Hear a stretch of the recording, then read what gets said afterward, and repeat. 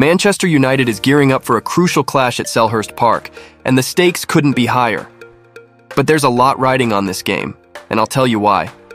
United's recent draw with Burnley left fans frustrated, and manager Erik is banking on a turnaround. With time running out in the season, every match counts, and this one's no exception. Now let's talk injuries. United have been dealt more injury news ahead of the game, although there was some positive news with the return of Jonny Evans in training after a recent issue. Meanwhile, Bruno Fernandes and McTominay face late fitness tests ahead of the game. Rashford and Anthony Martial have both been ruled out. Here's our take on how United might line up against Crystal Palace.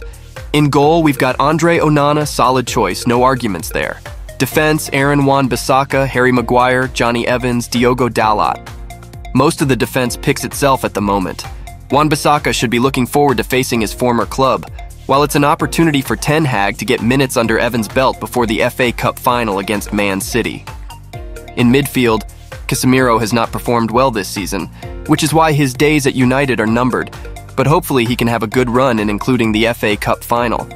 This is also the perfect game to throw Mount in from the start, since Bruno Fernandes was spotted wearing a protective medical cast around his right wrist before the weekend. Manu is one of the first names on the team sheet. Now the attack. Antony showed promise against Burnley, but there's room for improvement.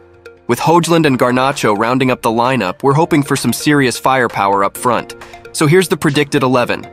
Onana, Wan-Bissaka, Maguire, Evans, Dalot, Casemiro, Manu, Mount, Antony, Højlund, Garnacho.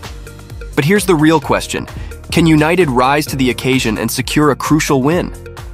What are your thoughts on United's lineup?